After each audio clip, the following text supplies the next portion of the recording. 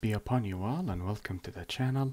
In this video we will continue discussing the setup for the database management system, particularly the local environment, which we will discuss in a moment inshallah bi'idhnillah and God willing.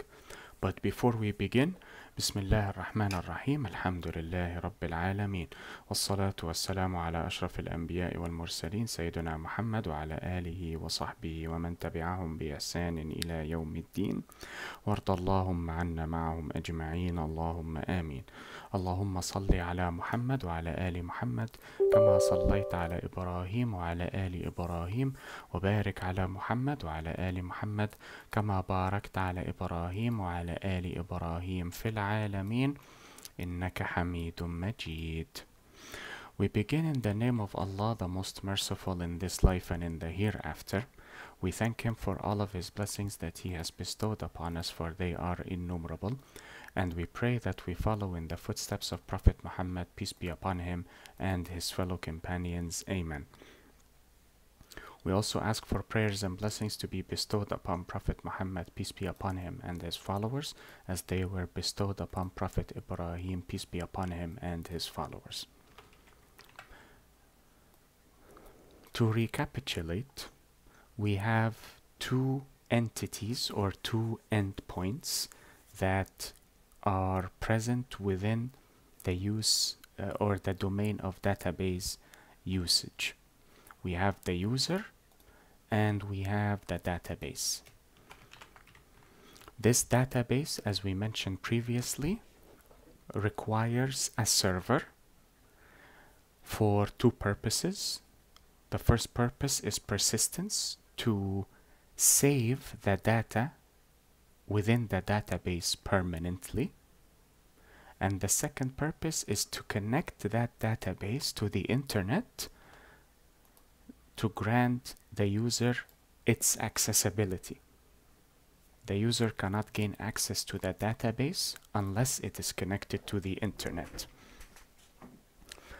except for what we will tackle today, which is known as the local environment, and we will discuss it shortly.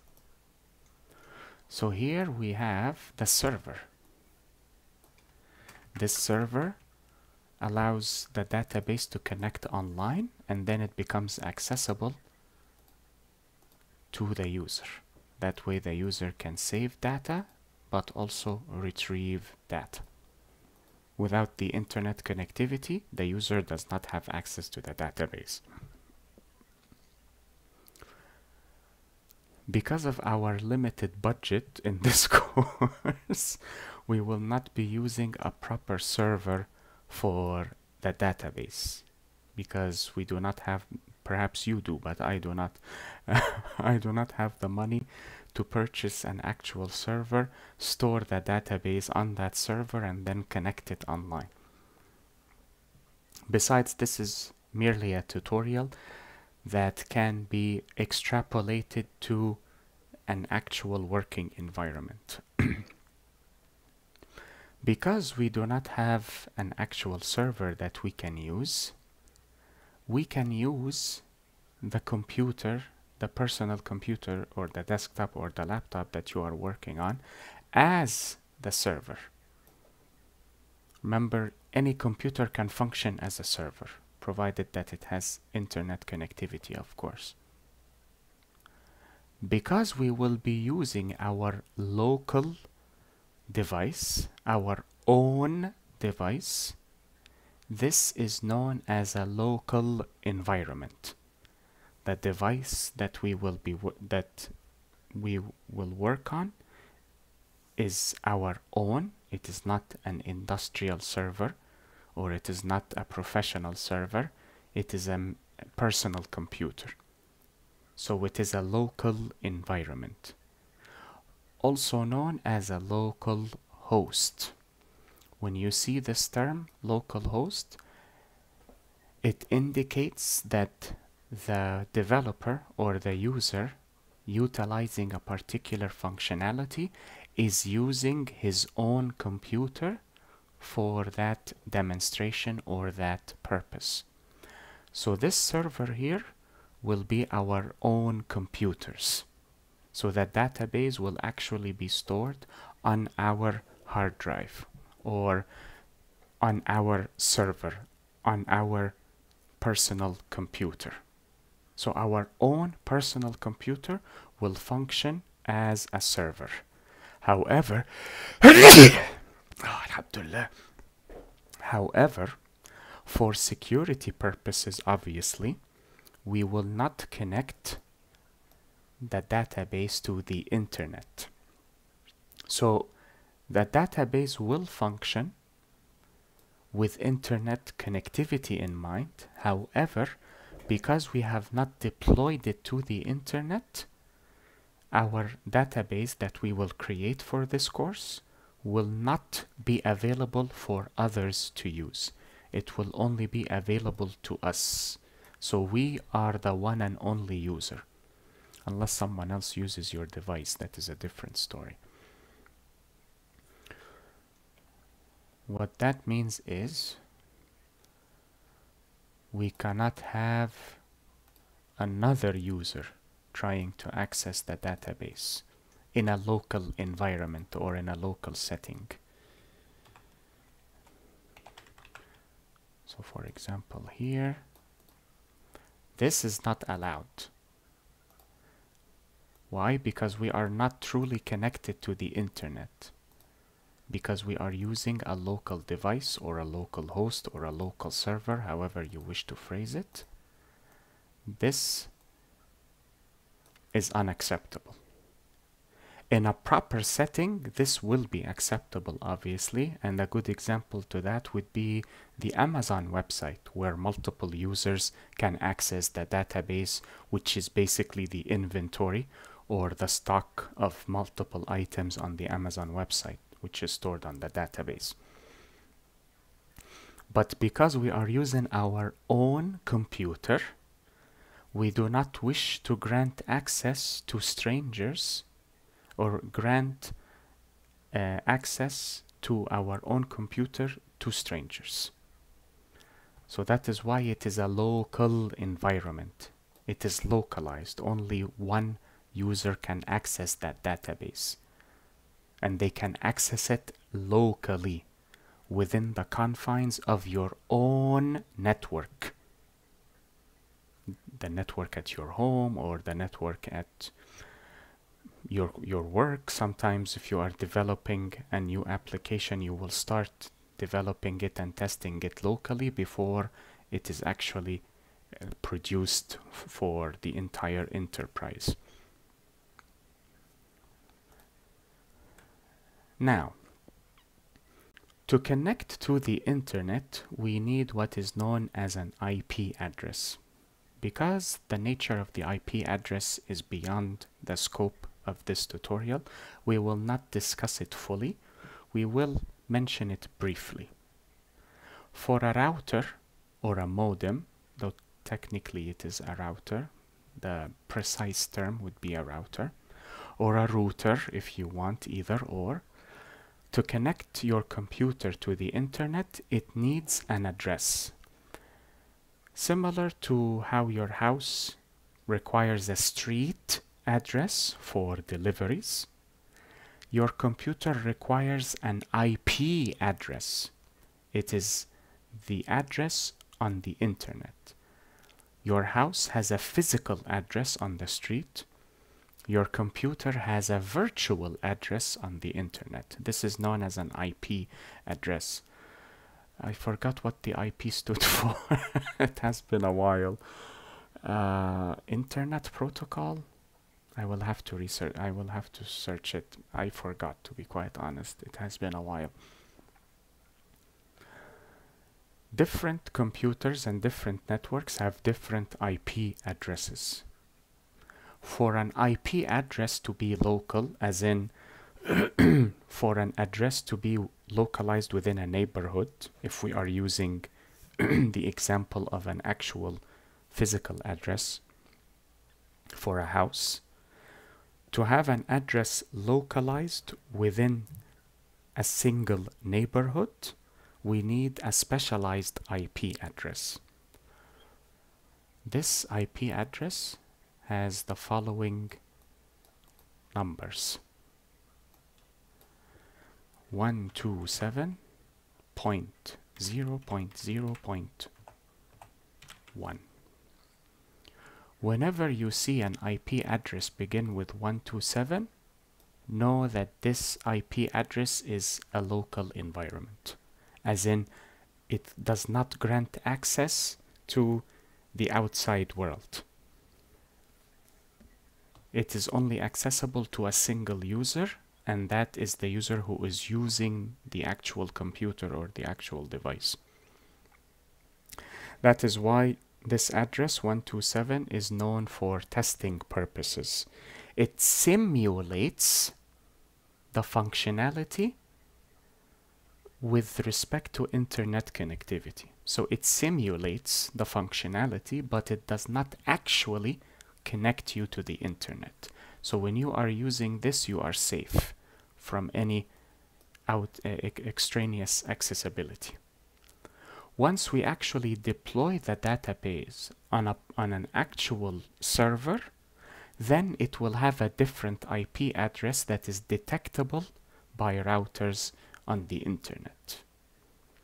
But since we are using our own devices, we do not wish to grant access to extraneous users. We only wish to limit accessibility to a single user, and that user is yourself, the one who is using the computer. Now remember, these two terms are synonymous and interchangeable. So whenever you are designing a local environment, you will either see this or you will see this. Both are the same. However, it is written differently. When you see a local host, it will actually be written like so. It will be written like so. One word without any upper cases and without any spaces. That is how it is actually written. This is written as a title, not as the actual vernacular.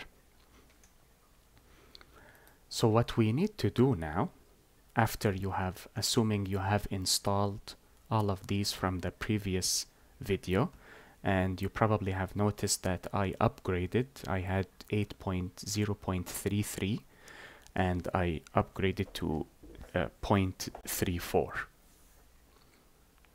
So what, assuming that you have downloaded and installed all of these, now we need to set up our local host, our local environment, our local server. And we will use the MySQL server functionality to actually create our own server.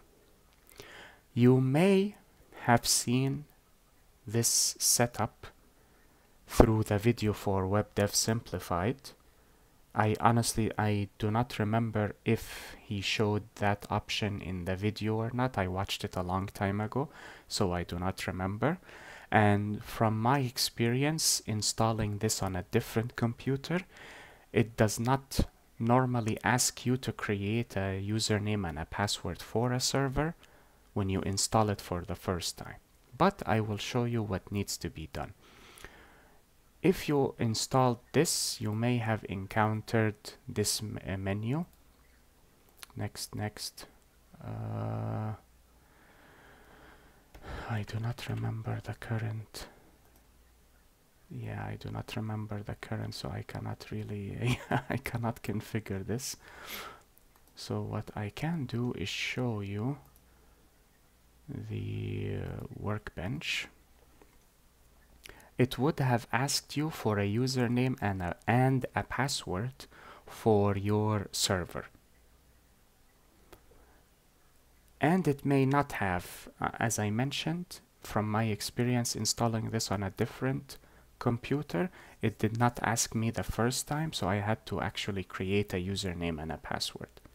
Ignore these. We will create our own connection. These are connections I used for personalized, what is the word? Projects. Yes, that is the word. Personalized projects, but we will cover similar projects in this tutorial. So what we will need to do is create our own server. Since these are local environments, you can create as many as you want. Of course, the only limitation or restriction would be your device's capabilities. So we will click here on the plus sign. Let us give a name to the connection. This is irrelevant. This is for your own reference only. It does not have to be, it does not require a particular name that you need to remember later on. So what we can call it, tutorial to match the nature of this video. Then this is what is actually important. The host name, that is basically the IP address. If it was deployed to the internet, this would be a completely different IP address. You can leave it as it is, as you can see here, or you can replace it with localhost, like so. Both are correct. Use whichever one you want. I will keep the one that was provided to us by default. This can be changed, but leave it as it is for now. We will discuss what ports are later on, bi'idhnillah and God willing. Then you need a username to access your own server and a password. Your username and password are arbitrary, so you can design them as you see fit.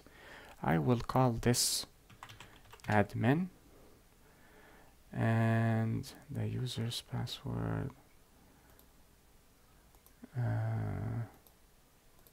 let us create one. I will call it admin for simplicity. And then test connection to ensure that the server creation or the local environment creation was successful. And it was successful. Perfect. Then we click OK, and you will see it appear here. In your case, this may be the only connection present. These two are for my personalized project, so you do not have to worry about those. Now let us look at this URL here.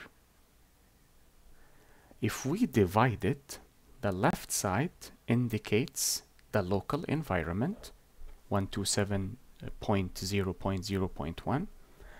Then you see a colon. When you see a colon, know that the number following the colon is known as a port number. This port number is unique to MySQL. As far as I know, there could be another program that uses the same port number.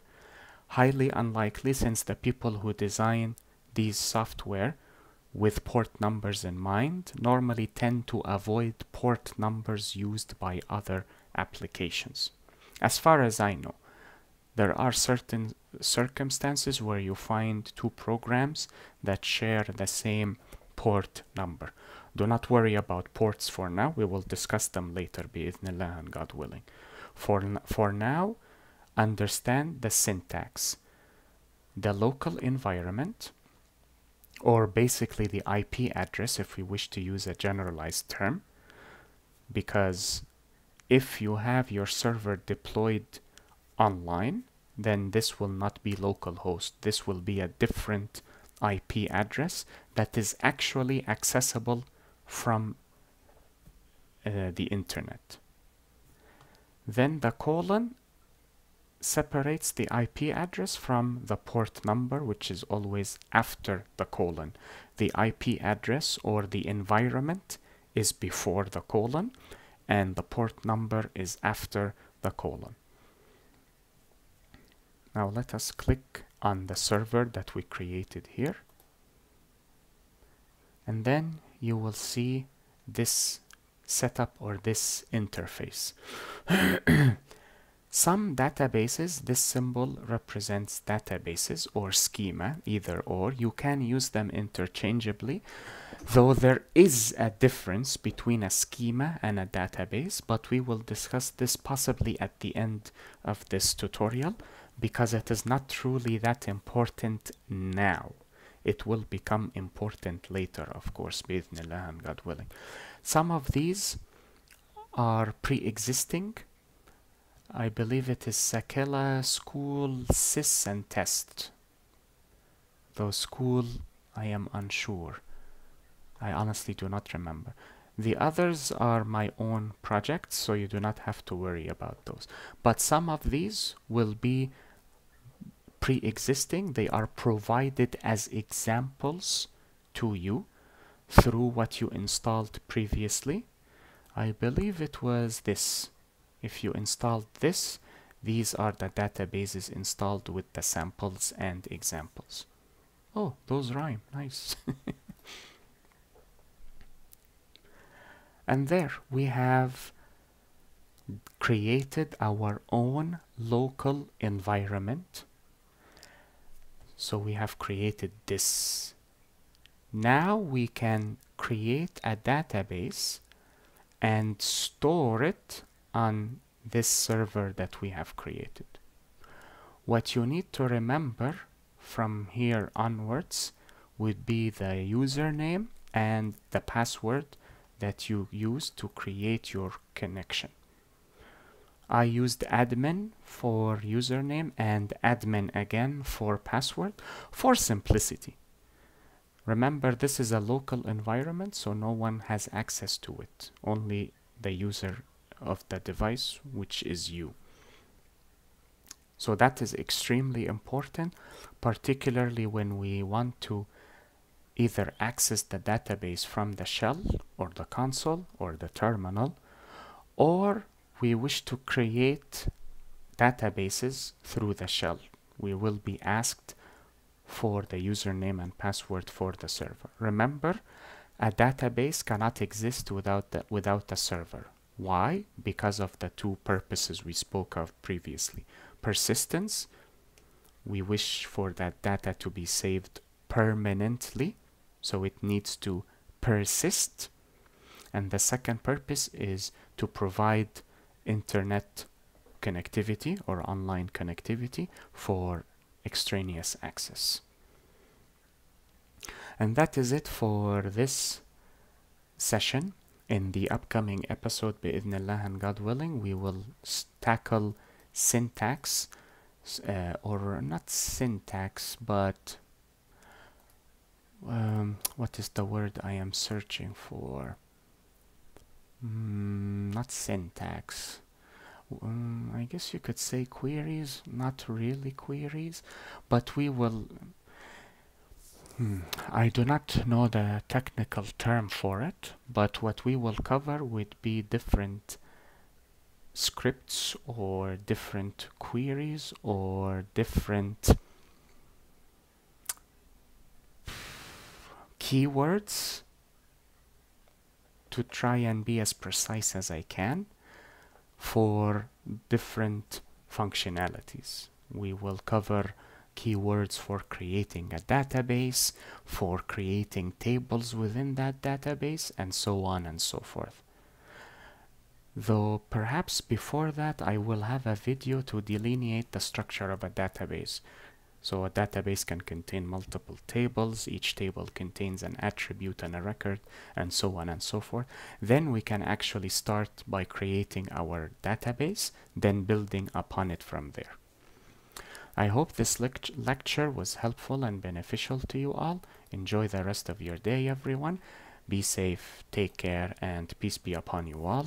Wassalamu alaikum wa rahmatullahi wa barakatuh. Allahumma salli ala Muhammad wa ala ali Muhammad kama sallaita ala Ibrahim wa ala ali Ibrahim wa barik ala Muhammad wa ala ali Muhammad kama barakta ala Ibrahim wa ala ali Ibrahim fil alamin innaka hamidun majid.